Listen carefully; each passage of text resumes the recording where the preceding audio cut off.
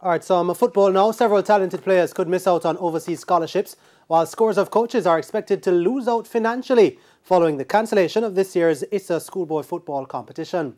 These are expected to be among the fallout after the intersecondary school sports was forced to cancel all school competitions in the Christmas term on the back of the COVID-19 pandemic. Karen Madden reports.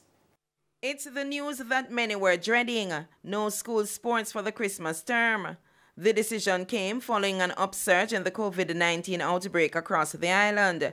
This means that the highly anticipated schoolboy football season has just been given the red light.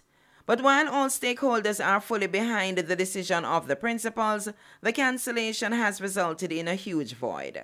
According to coach Lenworth Hyde, who won the Da Costa Cup, Ben Francis and Olivia Shield with Clarendon College last season, the bigger picture has to do with the coaches who are now without a salary. Now, coaches depend on the Da Costa Cup and the Manning Cup because salary is their job. So what's going to happen to them? That's all my concern right now. Manning Cup winning coach Davian Ferguson of Jamaica College is not sure how many coaches will be affected.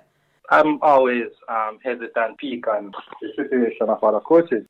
That's a situation that I really don't want to comment on. My concern about football, though, is not necessarily schoolboy football. I believe our professional leagues should start make some inroads in terms of starting possible to have their company. But for schoolboy football and the amateur leagues, I believe it's the best decision at this time. But Super Cup winning coach Ludlow Bernard of Kingston College agrees with Hyde, but called on the schools to fill the void.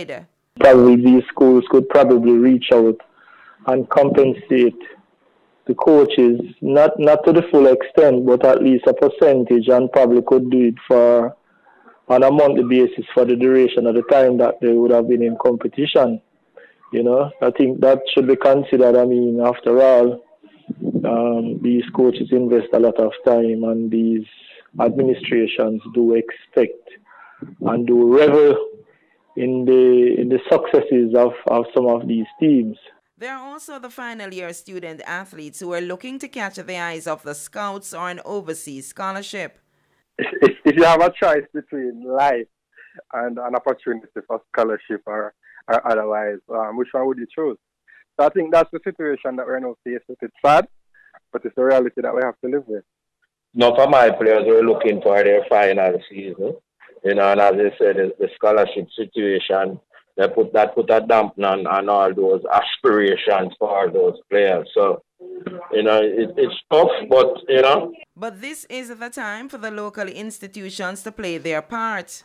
The local institutions here could probably extend some kind of an olive branch. You know, we have a number of tertiary institutions here, and they do take part in collegiate sports.